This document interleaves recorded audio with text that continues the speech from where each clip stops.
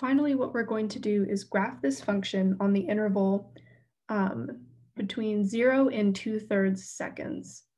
We're going to label segments of positive and negative slope, and in terms of the problem's context, so just what the spring is doing in those time intervals.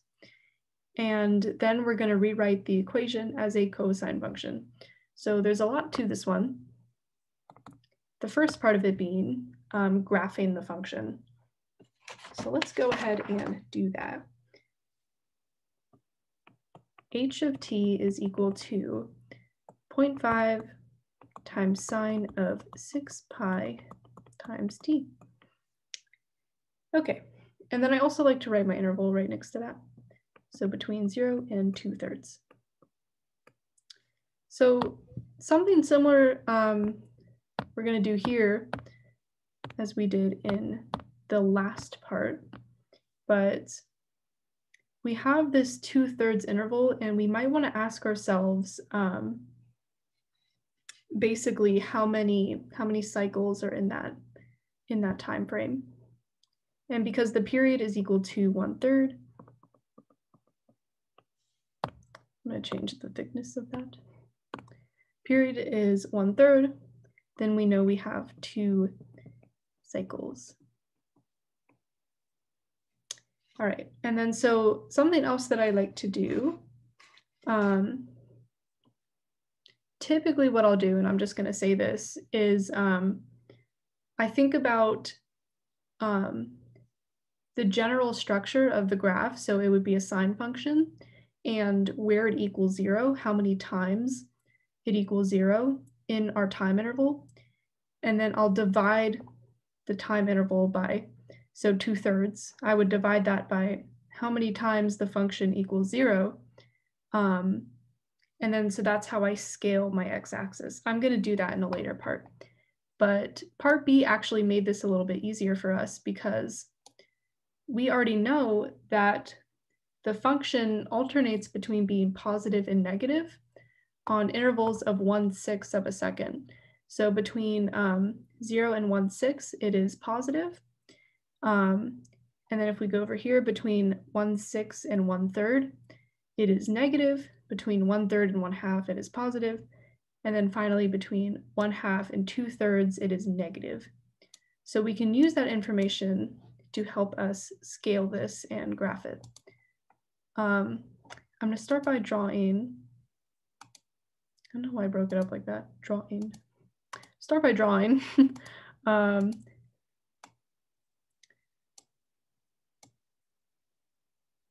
Graph right here.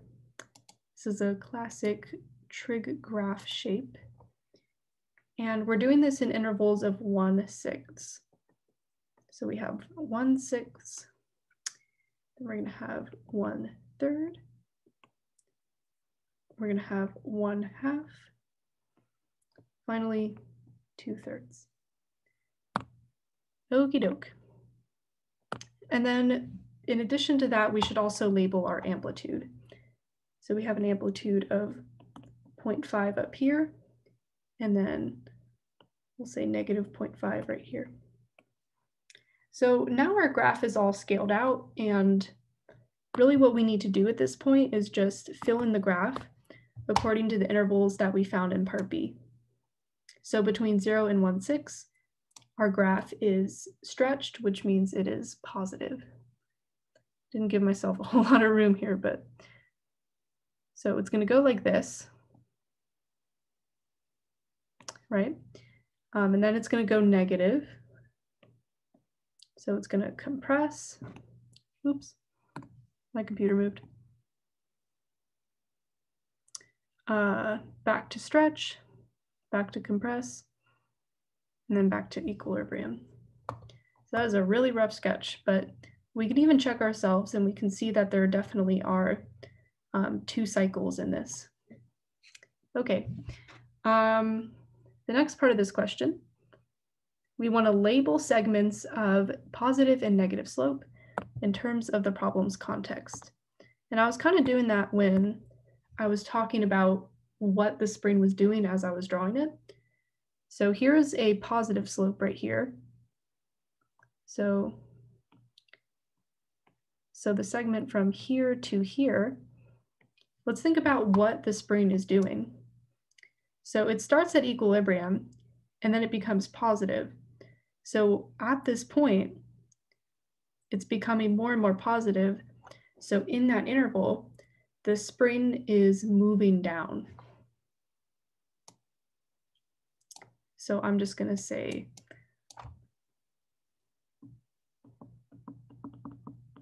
moving down. And then let's talk about the next segment. So do yellow. It's still in the positive quadrant, so the spring is still stretched, but now it's moving back toward equilibrium. So if we go back to our diagram, so the spring is like at this point, and now it's moving back up. So we can say back to equilibrium, but it's still technically stretched. All right, and then from this point to this point, I'm just going to do this for one cycle because it repeats. Now we are compressed, we're in the negative quadrant, and we're becoming more negative. So the spring is at equilibrium and it's going up and compressing. So we can say compressing upwards. Finally, you can probably guess this, going from this like peak compression, it starts to come back down to equilibrium. So again, it's still compressed technically, but now it is moving back down to equilibrium right here. So for this one, we would say back down to equilibrium. And then for the yellow, I'll just clarify, we were moving up to equilibrium. And then the cycle starts over. Okay, and I thought we were done, but we're not. We have to rewrite the equation as a cosine function. But don't fret, it's an important skill to have. So, okay, basically what this means is that we want to keep the function the same. We still want it to look like itself, but instead of having a sign right here, we want it to say cosine. And when you really think about it, I'm going to draw a line right here. So this is the halfway point between 0 and 1/6. The sine function is the exact same as a cosine function, except it is shifted toward the right. So if we took this graph and we shifted it left, it would look exactly like a cosine function. Sorry, I had hair in my mouth. So what we're going to do at this point then is figure out what the peak is, or at what time does the peak occur so that we can shift it. And the peak, halfway between 0 and 1/6 is just going to be 1/12 of a second. So we can rewrite this as h of t equals 0.5 cosine, and then we have the 6 pi.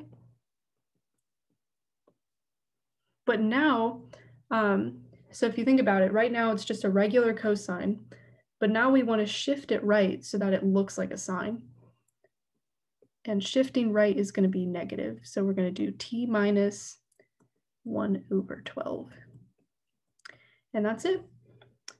Pay attention to the fact that I have these parentheses here. You'll remember from that very first slide. I'm just going to go back to it quickly. Okay. Remember that when we have a phase shift, it's in parentheses and the wave number is out front. So make sure you do that because it's wrong if you don't. All right, and that covers the spring example.